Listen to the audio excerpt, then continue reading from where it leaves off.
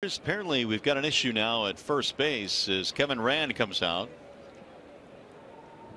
having a look at Machado.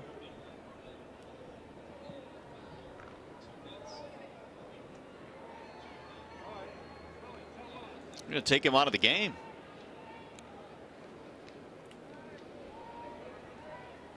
So Dixon leaves. He was in there for a pitch before they decided to take him out. Well, he must have been talking to Omar Vizquel, and Vizquel motioned to the dugout that maybe they ought to come out and take a look at him. Couldn't see anything there, but he pulled up, and you could see the grimace on his face. That left knee looks like that's where he grabbed.